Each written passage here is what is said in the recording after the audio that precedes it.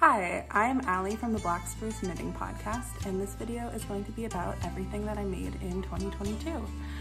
I was not going to make this video because I only made 8 objects last year, or I only finished 8 objects last year, but I thought it would still be fun to reflect on what I did make and to talk a little bit more about my making and sort of what I'm thinking about why I chose to knit the way that I did last year and sort of what I'm thinking for the year ahead. So it's not going to be a terribly long video. I also only have 6 of those 8 objects with me. 2 of them were gifted to my parents. But hopefully it's still interesting. I think what I'm going to do is I'm going to talk about these knitted pieces. I'll tell you about how much I've worn them, if I would have done anything differently, and just sort of how I feel about them overall. There won't be as many technical details because I knit them a long time ago. If you want to hear more technical details, you can go back and watch some of my old podcasts because I think I've talked about all of these and sort of the making of them. If you're interested to see, here is what I made last year in more or less chronological order. So the first piece that I have that I finished last year is the Wise Weed Sweater by Catherine Clark. And this was a test knit, which I did in Knit Picks palette. I have to say I really haven't worn this because the fit is not great, which is my fault. I don't think it's the pattern. I was not knitting to gauge, and so I made the arm wells deeper than they should be. And so when I raise my arms, it sort of pulls up.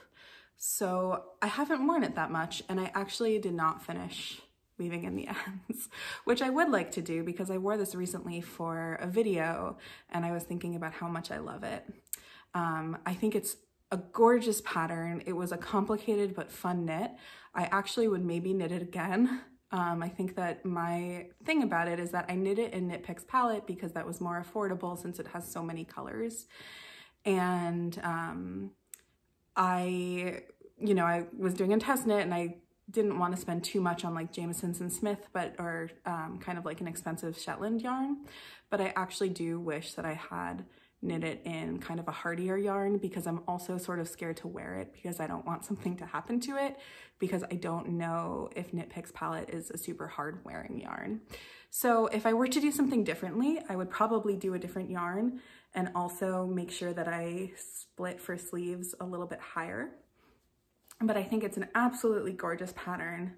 There are so many details that I love, like the short rows have their own little color work, which I think is so beautiful. And I actually left out some of the details, including pockets, and you can do a secret hidden message on the inside hem. So this is one that I would maybe actually someday like to knit again. But in the meantime, I think that soon I want to finish weaving in the ends. I did weave in most of them, there just are so many. But I would like to finish it so that this is wearable because, I made it to be worn. So yes, the Wise Weed Sweater by Catherine Clark. I would like to try some of her other patterns as well because she just has beautiful, intricate color work patterns that really appeal to me. So my next 2 finished objects I don't have with me. One is that I knit the Soft as Clouds cowl with some, I think, blue sky fibers alpaca that I had gotten for free for my mother. And I don't even know if I have a photo of this, so I won't talk about it too much. But I will say that I think my mom really liked it. The alpaca was really soft and she doesn't like super scratchy. I mean, she can't even do like a little bit scratchy for wool. So when I knit for her, I have to be conscious of that. And I also made the Guston sweater by Ann Budd for my father, which I do have some photos of. I think it's made out of Quince & Co. Lark, maybe, that I had gotten on sale. And this was a great pattern. It was a really fun knit. I think it fits him really well. The only thing is that the sleeves are too long, so he's been rolling them up. So at some point I will undo them and re-knit these garter cuffs for him. He has told me that I think he kind of has proportionally short arms so that he always is rolling his sleeves up, but I want the fit to be perfect for him. So at some point that's definitely a to-do, but I'm really glad that I got to knit him a sweater. It was funny, we were on like a family Zoom with my brother who lives in California, who was like very impressed that I had knit the sweater that my dad was wearing. I would like to knit sweaters for my mom and my brother at some point too. So maybe this year that will be a project. So yeah, I really loved this pattern. I would like to knit more of Ann Bud's patterns. I think it's just a well-fitting masculine pattern, and I let my dad choose it. When I'm knitting sweaters for other people, I always consult a lot. So after that, I knit this way, which is the Fumber by Marie Wallin. And I knit this in Nash Island Tide, which is yarn that I had bought in Maine. And this yarn is really special because the wool comes from feral sheep that have, I mean, they're taken care of by a shepherd, but they live basically alone on an island. And I think people come and visit them and take care of them and shear them as well. And there's a woman who spins wool out of it and makes these beautiful colorways. And I bought it at her daughter's shop when I was in Maine a few years ago, and knit this Marie Wallin sweater, which is bottom up. And I love this. I wear it all the time. This yarn is pretty, I would say like rough and scratchy. It's not like uncomfortable, but it's rough, but it's quite warm. I was just mentioning in a video that this is like my favorite Marie Wallin motif ever. I would definitely knit this again. It's in a Rowan magazine that I had to track down. My only thing about this is that the neckline is getting a little bit floppy, and I knit it according to pattern. I'm not quite sure why it doesn't have as much sort of like structure. I'm pretty sure that this has short rows if I remember correctly, but for some reason the neckline is just like a little all over the place.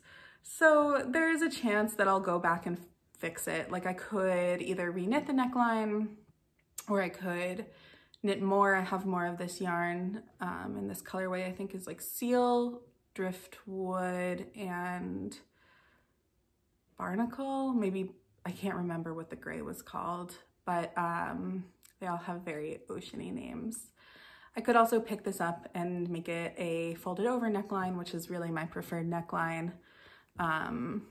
But we'll see, or I'll just wear it and not worry too much about it. But I really love this sweater. I wear it all the time, especially on cold days. I love the way that there are some, like, I would say almost gussets underarm, and I think it just fits really well. Yeah, and it's very warm and woolly. So this was a great finish for me. Next was the sweater number 9 by My Favorite Things Knitwear, and I knit this in Barocco Mochi. And I have to say, I didn't love knitting this. I think I thought it was a little bit boring. The Barocco Mochi is a blown yarn, and it does have these like fun colors, like flecks in it. And it's very soft and lovely, but like, I don't know, I didn't love knitting this. It's kind of a basic raglan. It wasn't that interesting. That said, I wear this all the time. It actually, hopefully you can't see it, but it actually has a stain on it. And so I need to hand wash it before I wear it more, although you probably couldn't see it, but I like it to be clean.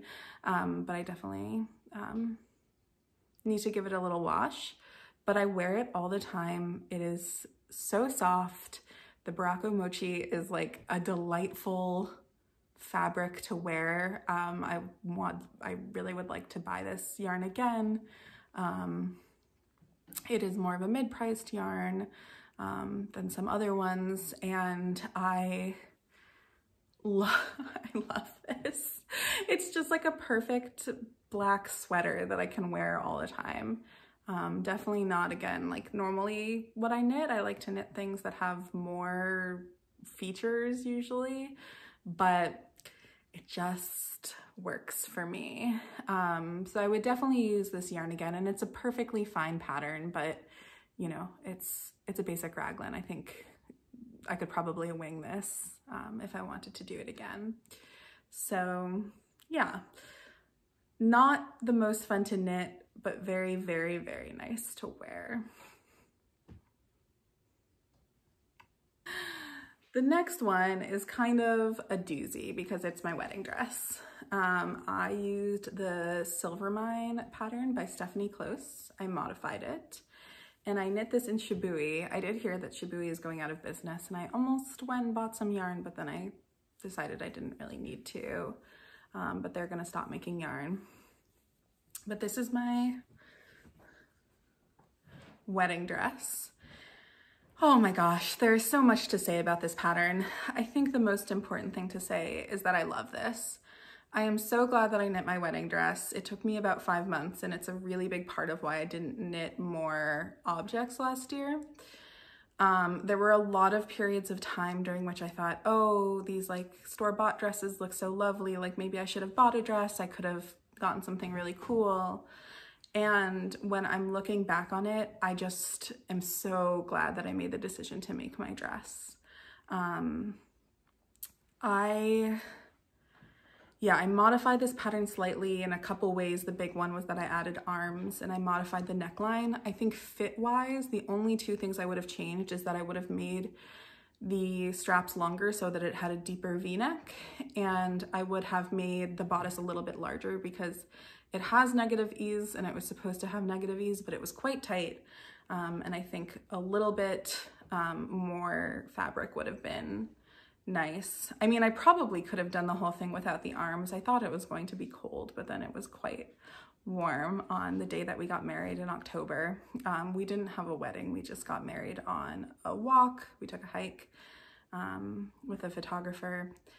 But yeah, I loved making this even when it was really stressful. There were a couple nights that I was up till 2 a.m. not even working on it, just worrying, which I don't think was super fun for Chris, but Chris was wonderful and incredibly supportive and cheered me on and was very, very sweet during it, but also was like, you'll be able to fix the thing you're worrying about. Why don't you go to sleep? But it all worked out.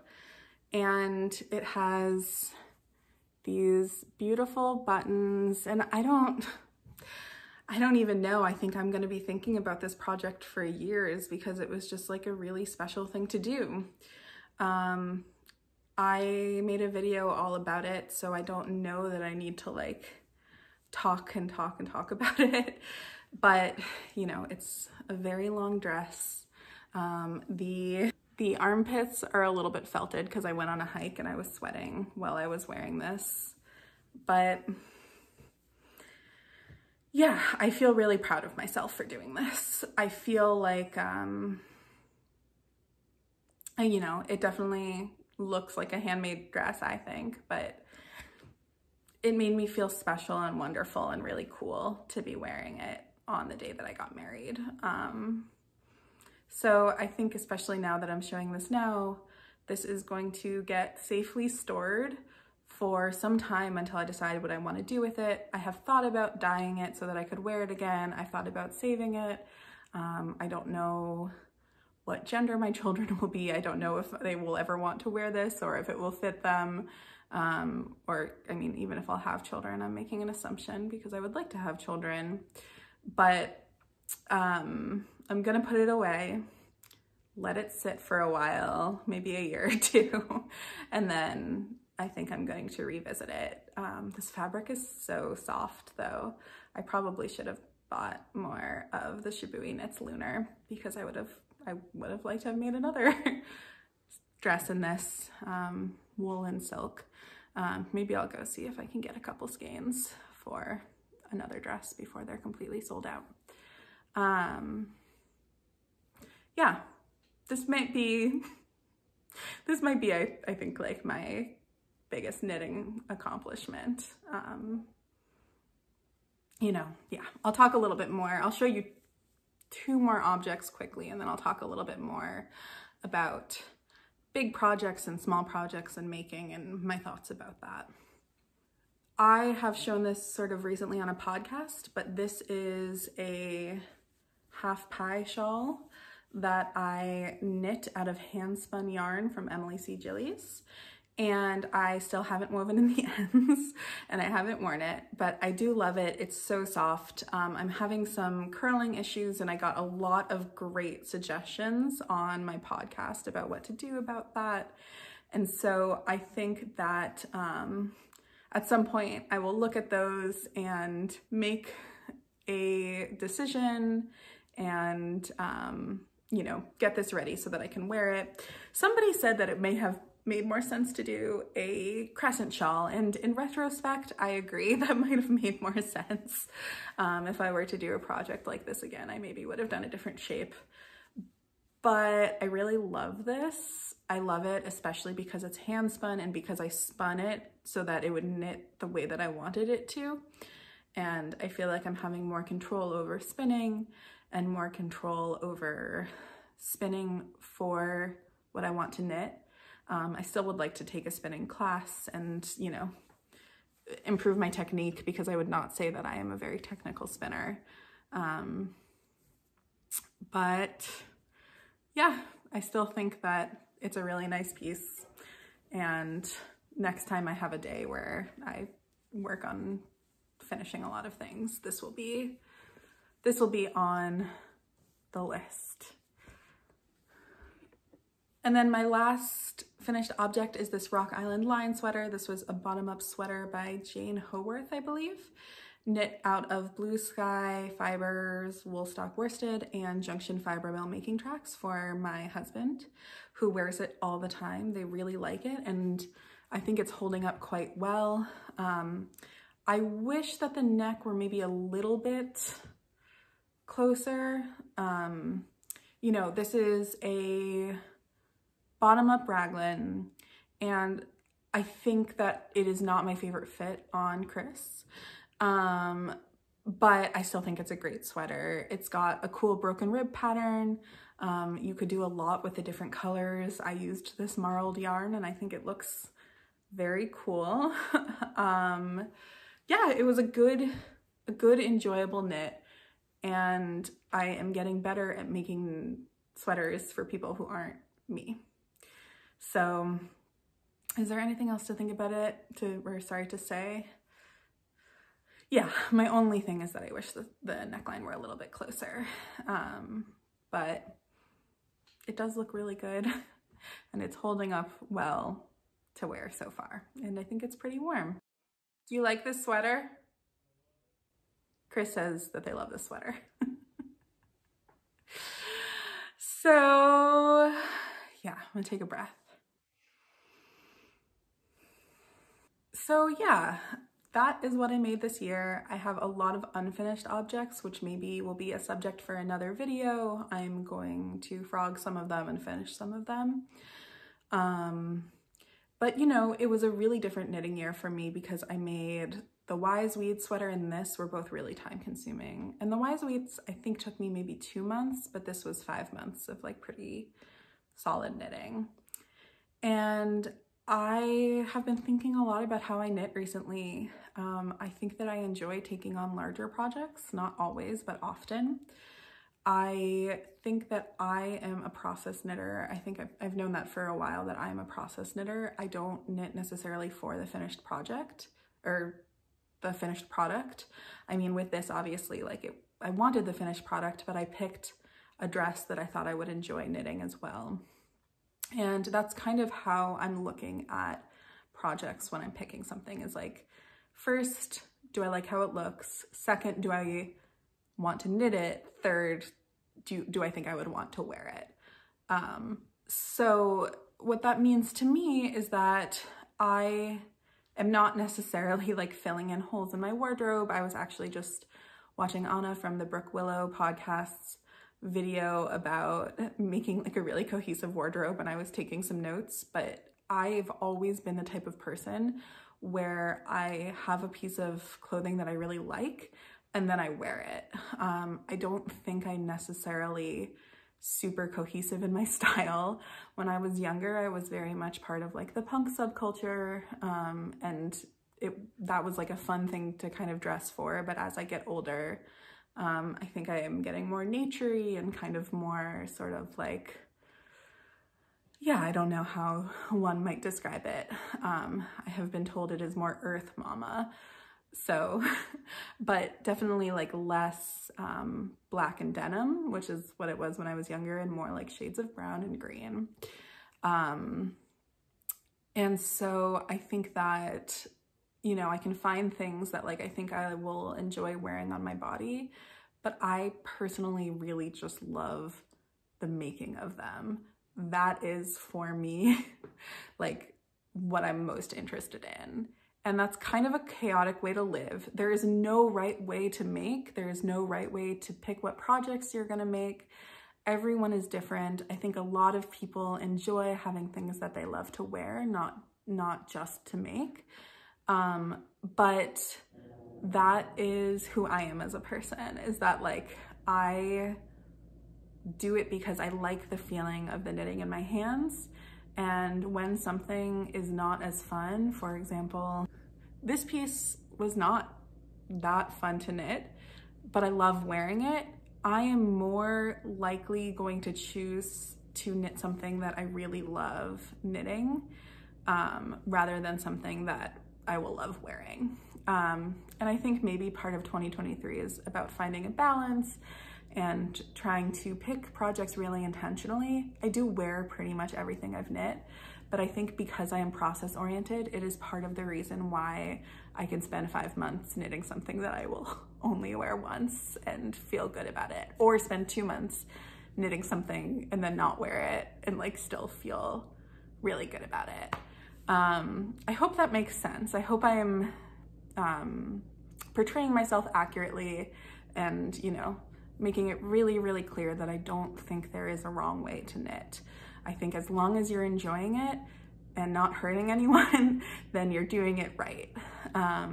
So yeah, this year, maybe I will try to make my wardrobe a little bit more cohesive.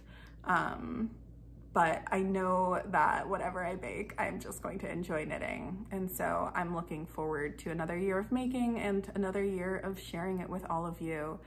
Thank you so much for watching. I will see you probably in a few weeks because I am knitting kind of monogamously, so one project at a time. So I think it probably won't be until February that I make another podcast. But thank you for tuning in. If you are knitting something from the book Knits About Winter by Emily Foden and feel like joining our knit along, there will be a link to the Ravelry below. And yeah, happy making in 2023. Take care. Bye.